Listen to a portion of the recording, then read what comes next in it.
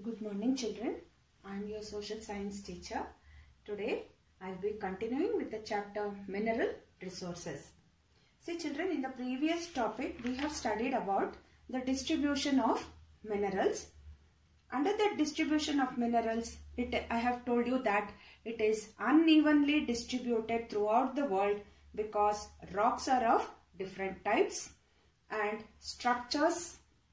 The quantity of minerals found in different places also varies. So children, here at some places minerals are found in abundance, that is they are found in more, and in some places they are found in very less small quantities. And now let us learn how the minerals are distributed in different continents. I have told you, and under that we have studied about iron and copper. Today let us study about bauxite, children.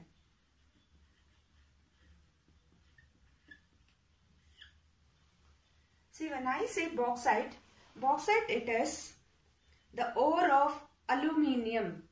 It is the ore of aluminium, and aluminium is the lightest metal. You all know children, aluminium.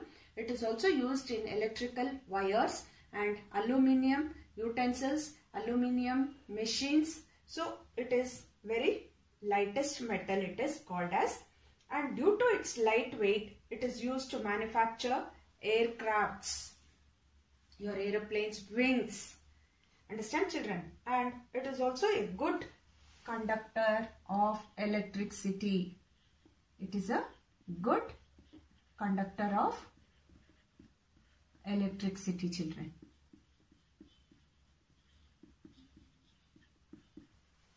And then the next is, and it is used to make electrical cables. Used to make electrical cables, children, here. So the next one is manganese.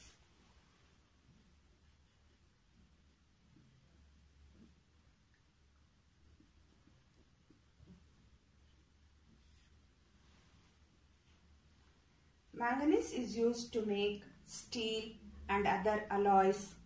It is also used for making bleaching powder.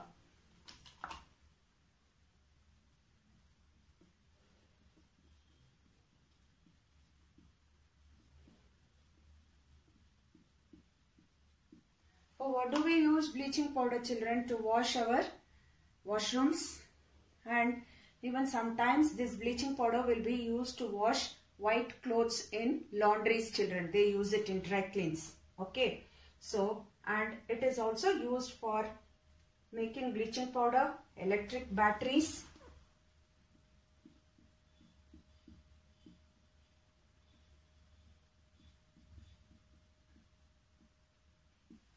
and then it is used in glass and tiles. Glass and tiles, children.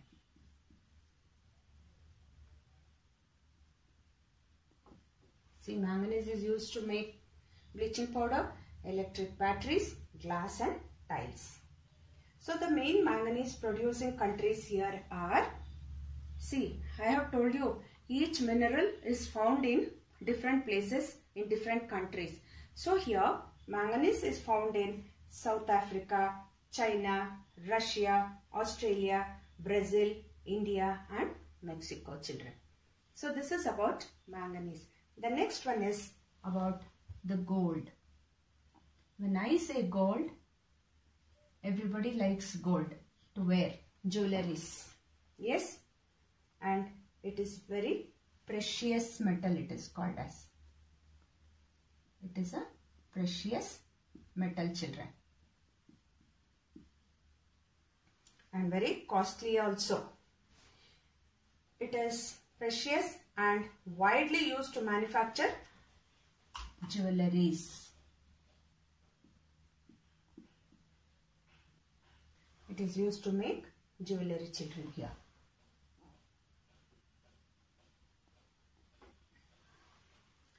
It is found in limited quantities only and has many exclusive properties, and it is used for foreign exchange. So only these days the gold price has gone very high, children, due to the exchange of foreign exchanges. We are doing it. So this gold mining is being done in China, Russia, Canada, Peru, Australia and South Africa, and these are the largest producers of gold in the world. And even in our India, in Karnataka, we had gold mine in Kolar, children, we had. So now these countries are producers of gold in the world. More they produce there. The next one is tin.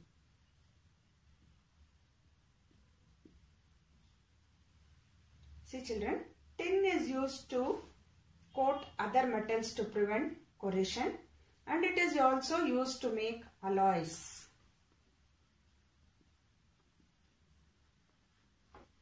And it is used to make alloys such as bronze,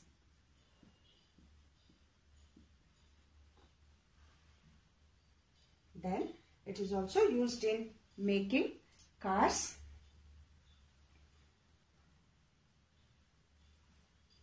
and it is used for cans for preserving foods also.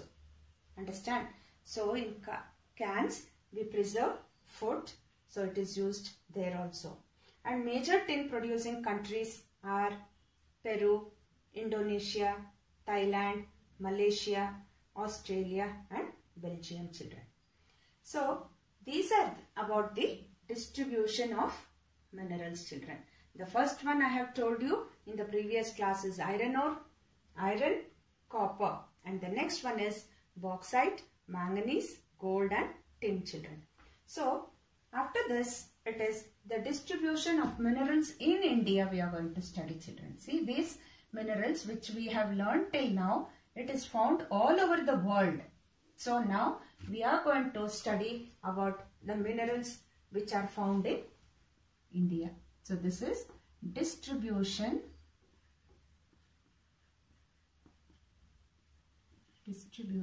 of minerals in India, children.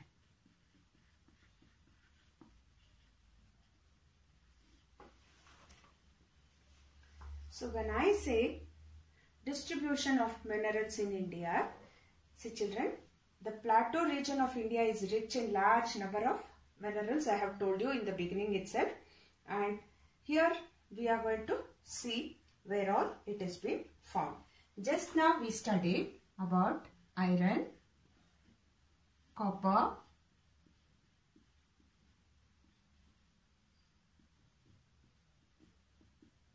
bauxite, manganese,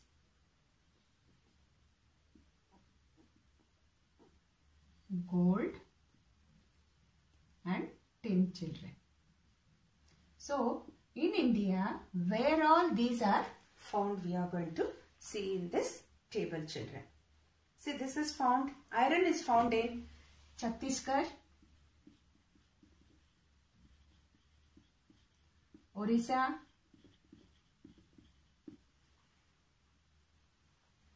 Jharkhand,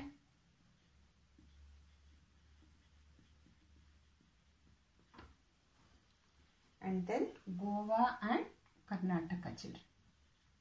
Goa and Karnataka.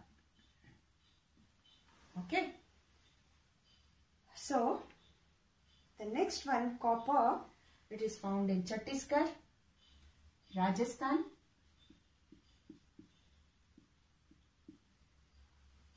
Madhya Pradesh and Jharkhand. Madhya Pradesh and Jharkhand, children. The next one is Odisha,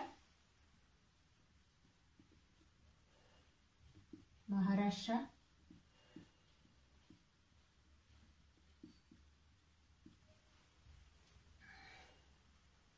Chhattisgarh and Rajasthan again. So this is Chhattisgarh and Jharkhand.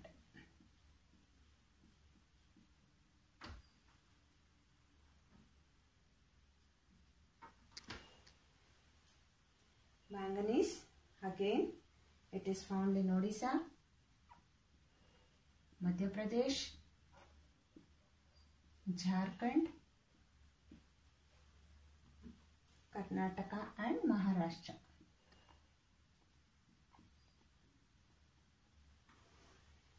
Understand, children? Then gold is found in Karnataka and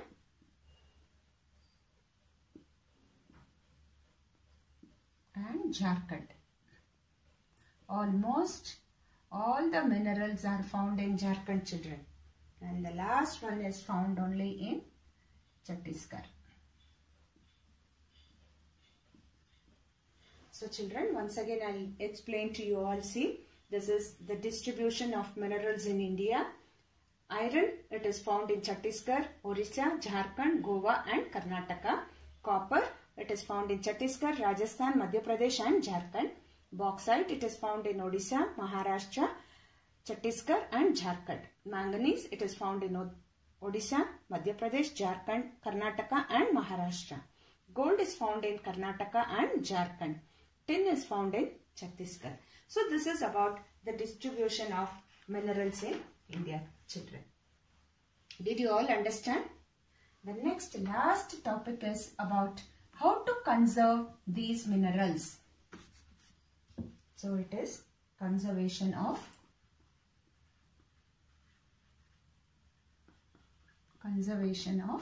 minerals.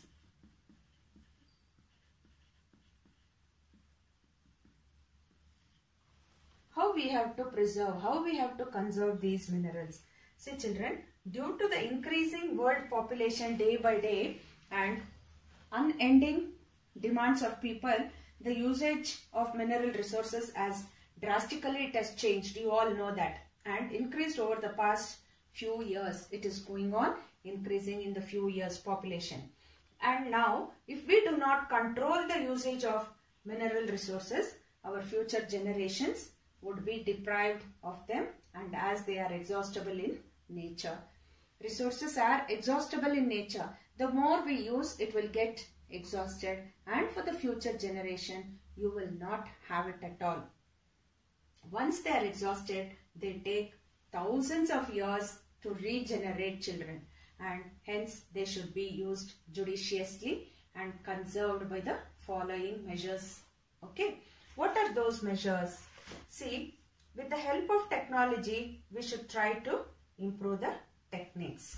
The first one is through the technology, we have to use the techniques to conserve the minerals.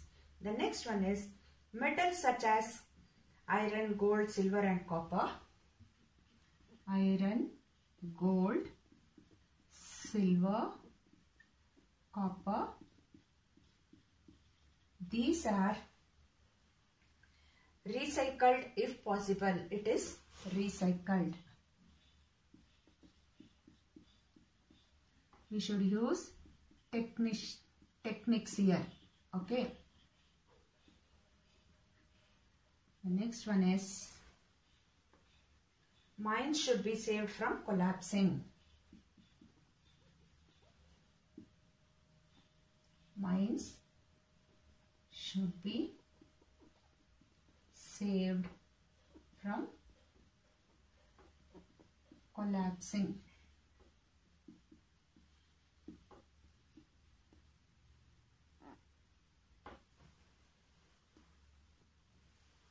And the last one is alternative energy resources should be used.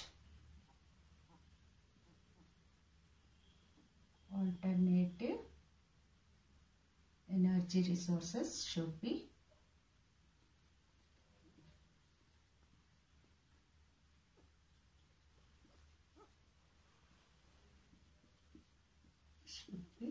used.